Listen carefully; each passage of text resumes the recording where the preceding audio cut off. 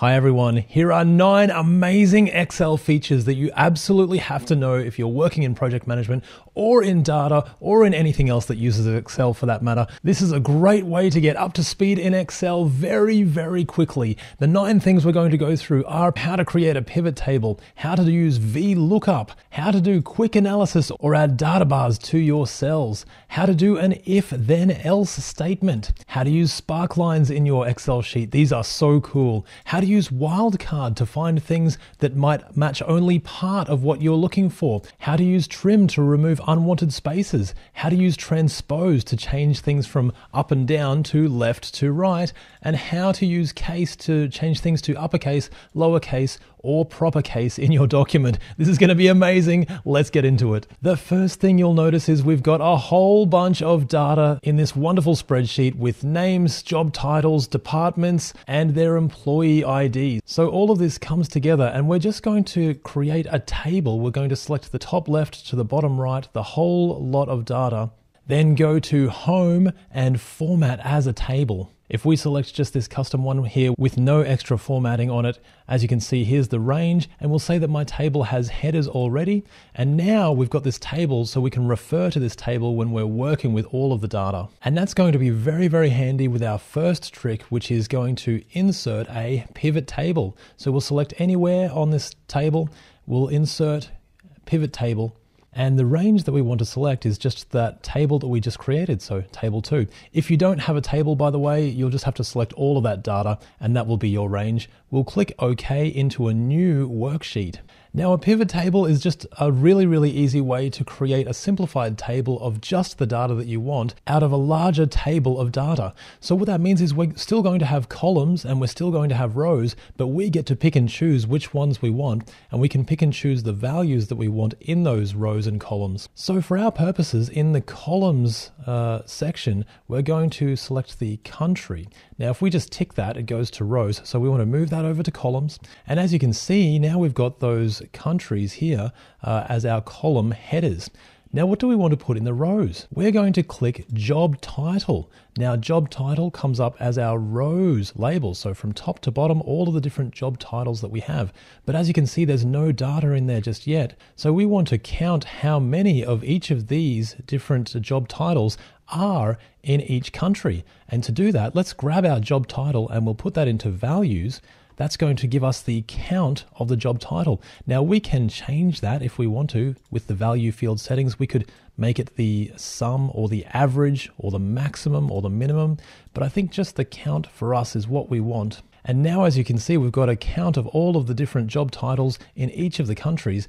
One last thing, we could add a filter here. So if we say department, we can drag that into filters.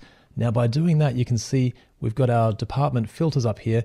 We could select multiple items and we might just say we only want to check the engineering department. So in the engineering department, now we've got all of these different job titles and here's how many people we've got in each of the countries. And that's a wonderful way to display the data in a pivot table. Now our next one is using VLookup to find information. This is a wonderful way, if we go back to our data, to find how information relates to our table. For example, in this sheet we've got a whole bunch of IDs or employee IDs, but we need to find their full name, their job title, annual salary, and their bonus. How do we do that when all we have is their ID? Well, we can use VLookup and we want to say in this next column here, we'll say equals VLookup. Now it gives us some hints on what we want to look for. So the lookup value, we're looking for the employee ID. So we're just going to select that cell, do a comma. Now the table array is the whole universe that we're searching through. So we're going to go back to our data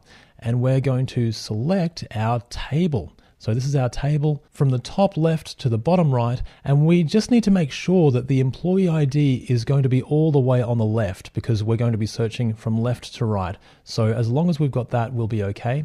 As you can see, when we've selected our entire table, it's just gone table 2, which is the name of our table, and all. So that's everything in the table. It makes it nice and easy. We're going to put a little comma for the next part. Now the next thing we're looking for is the index number, so the column index number. As I said, the employee ID has to be on the left, the very, very left, and that is column number 1. Everything else is relative to that. So we've got 1, 2, 3, column 4, column 5, column 6, column 7, all the way up to the end. So if we're looking for the full name was the first one we're looking for, that is column 1, 2. So we're going to put column 2.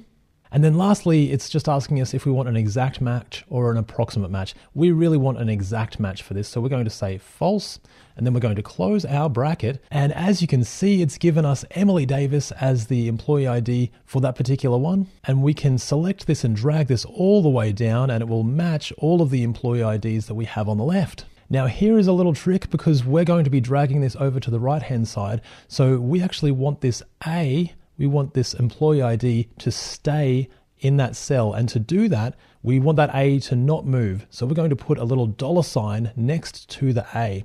And if we do that, we'll just drag that down so they all match. Now they all have that $sign and they're not going to move. If we select that and drag that across, then it gives us the formula to work with. But it's still got Emily Davis because it's still looking at the second index column, the column index.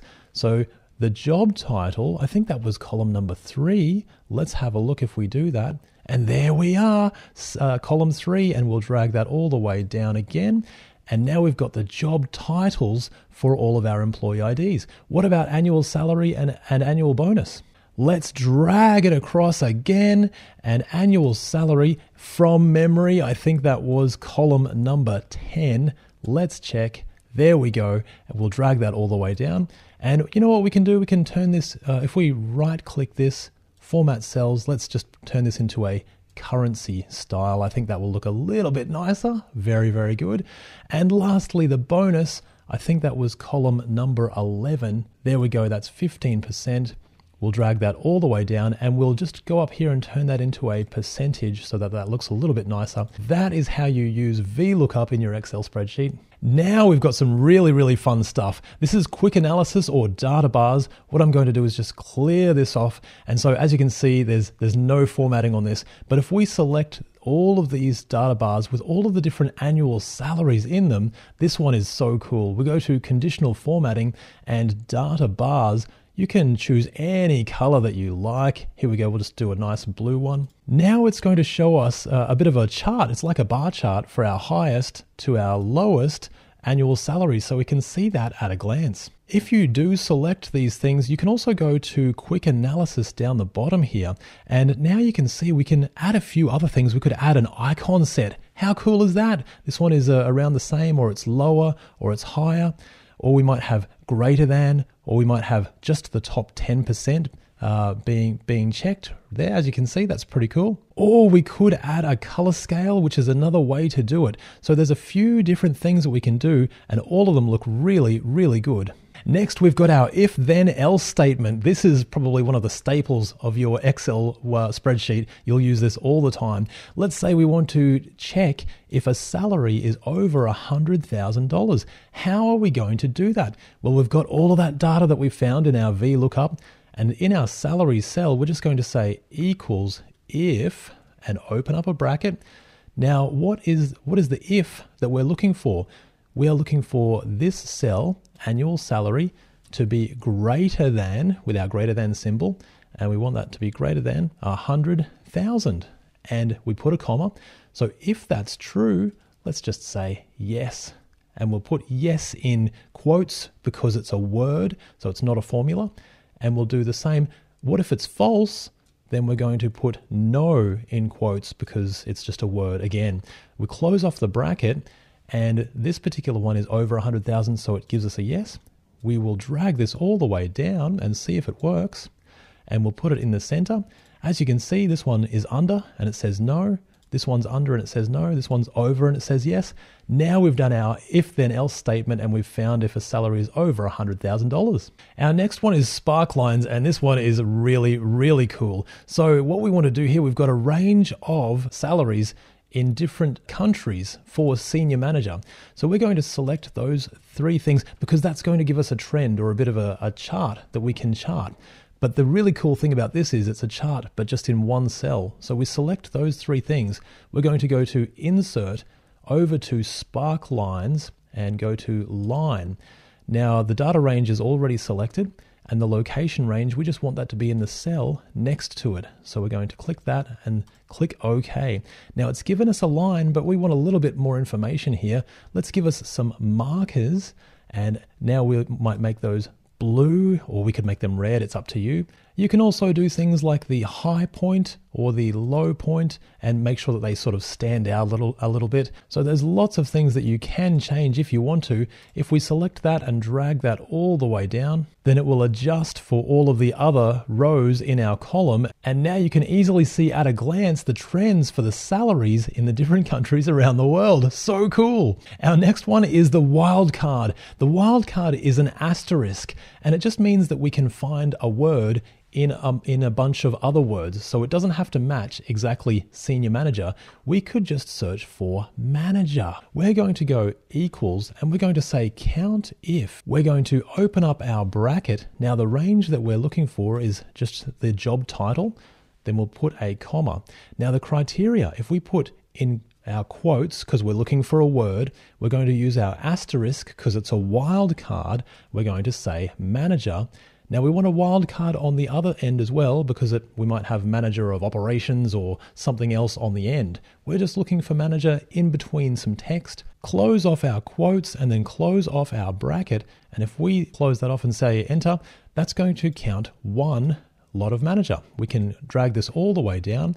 And as you can see, we've got ones when we do have a manager and zeros when we don't have a manager. If we select all of this, we can go to conditional formatting and we can just give ourselves a little color scale here, and that way they really stand out. You can obviously change that to any color that you like, but now we've got green for yes and red for no, and that's a nice easy way to see. Third last, we have a whole bunch of data. Now this is if we're putting data into a spreadsheet and it's not clean data. We've got a whole bunch of spaces all over the place. Spaces on the left, extra spaces in the middle, spaces on the right hand side. Our data is really messy and unclean. We're going to say equals trim.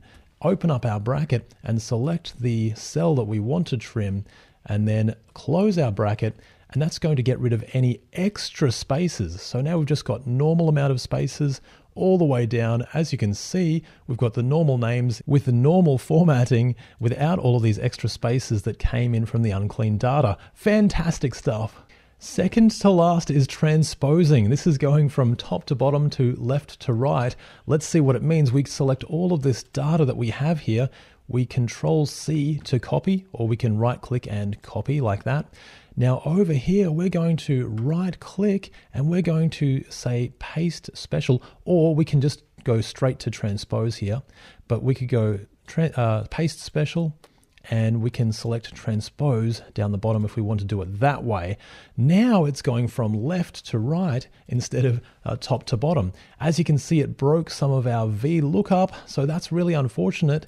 We've still got that first cell though. If we drag that all the way across, that will fix what we're looking for, because now, as you can see, it's still referencing that ID up the top. Isn't that wonderful? But not as wonderful as this last one, which is changing the case to upper, lower, or proper case.